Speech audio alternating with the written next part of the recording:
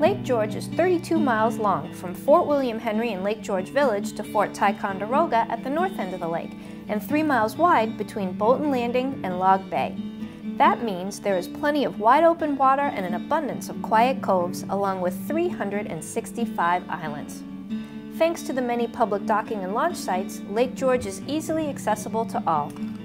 The southernmost launch facility is located right on Lake George Village's $1 Million Beach.